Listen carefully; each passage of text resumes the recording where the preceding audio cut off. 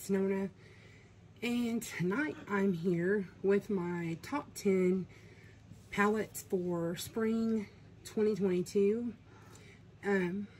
I've watched several of my friends do this video in, different iterations.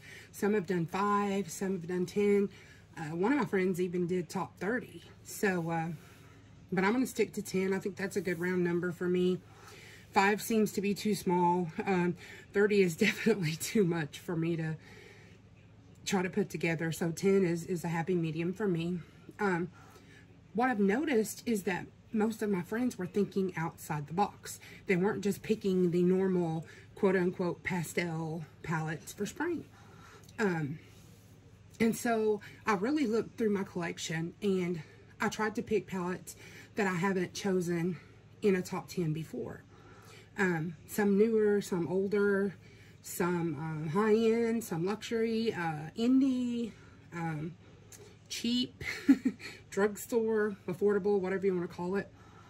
And so I think I have a pretty good mix, and they're definitely not all pastels. So, but the first one is, so I'm going to start out with the Profusion Tin Pan Pastel Palette. These are $5 on the Profusion site, or they might have went up to $6.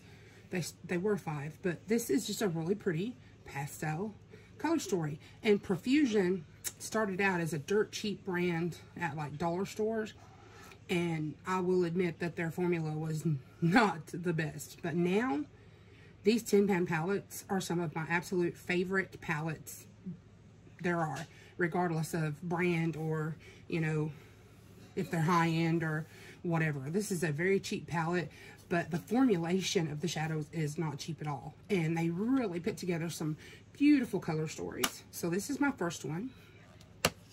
The second one is the Glam Light Margarita palette.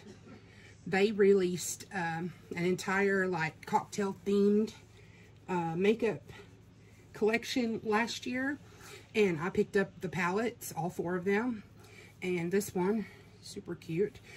To me, it definitely says spring, especially these gorgeous greens and these pinks. For me, this year, I'm just yearning for pinks and greens for spring, like watermelon colors. And again, Glam Light's formula is superb. It's impeccable. I love it.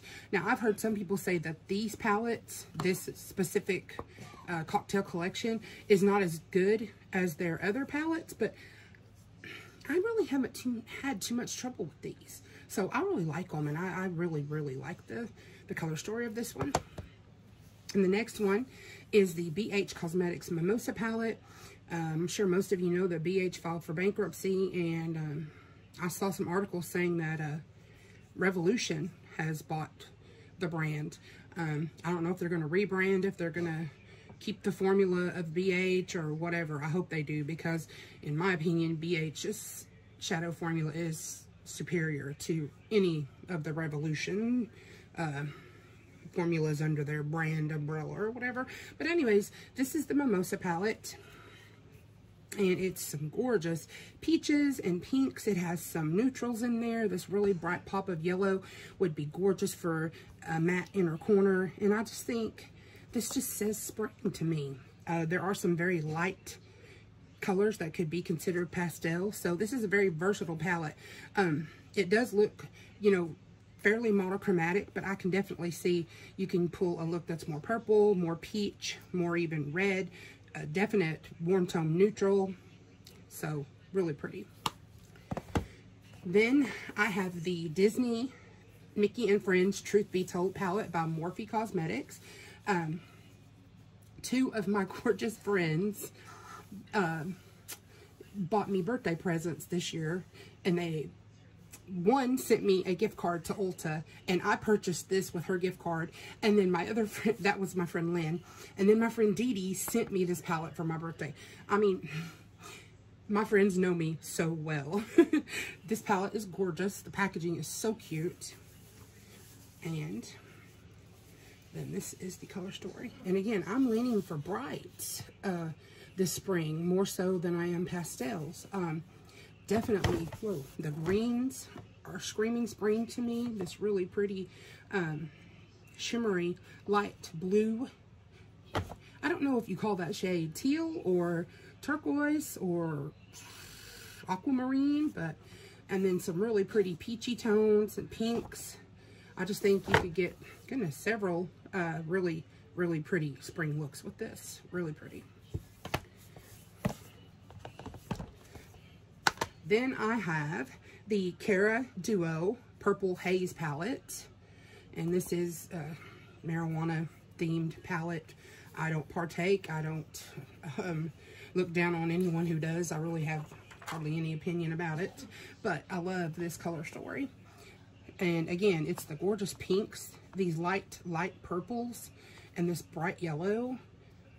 I just think it just says spring flowers to me. That's sort of what I'm envisioning for spring this year. Just big bursts of colorful flowers, just big drifts of flowers. Just, I wish I wasn't allergic to the sun so I could go outside and garden and spend time. But I watch some gardening channels, and I absolutely love to see what they're doing in their yards. Next is another BH palette. It is the BH Tokyo palette. This is their like travel destination series of palettes. Another super bright color story, but this green right here, oh my gravy.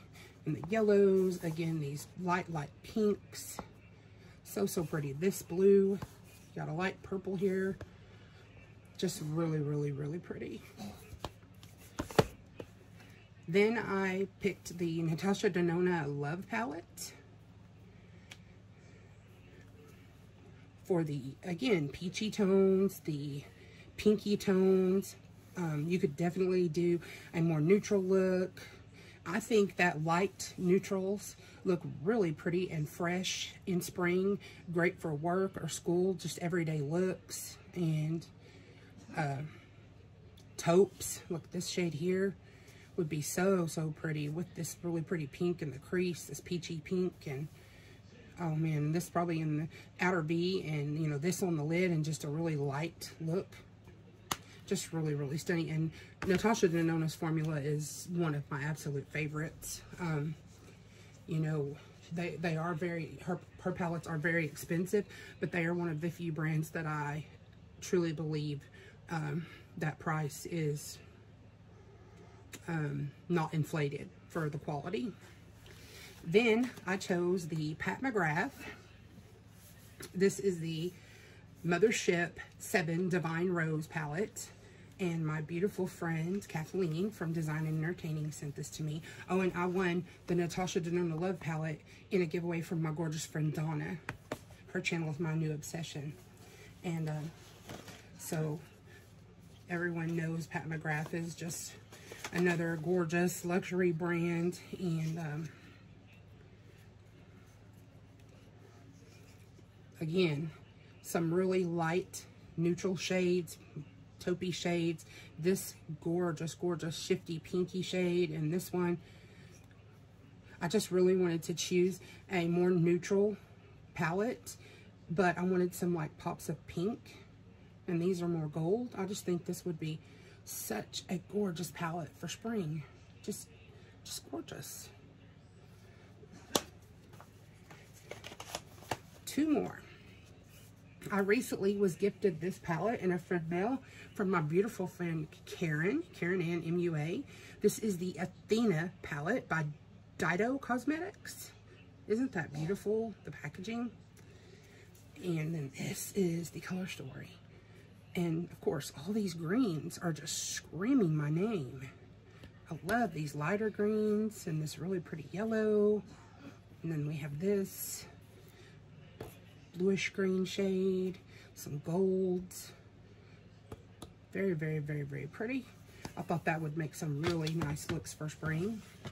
And then last but not least, I chose the Mercury Retrograde by Huda Beauty. Several of my friends had also chosen this palette in their spring palettes. And obviously, you know, this beautiful blue, these lighter pinky mauves. This shade is really pretty. You could definitely do some neutral looks. It's just stunning. Really, really gorgeous. And again, maybe you wouldn't consider this a spring palette because it does lean very, very neutral, but you could definitely make some gorgeous, gorgeous looks with a pop, with the neutrals and a pop of color. And those are my top 10 palettes for spring 2022. I would love to see what palettes you choose and the reasons you chose them. If you do this video, please let me know so I can come over and watch it. And yeah, if you like these types of videos, please like, comment, share, and subscribe. Hit that bell so you're notified every time I upload a new video. Love to all. Talk to you soon. Bye-bye.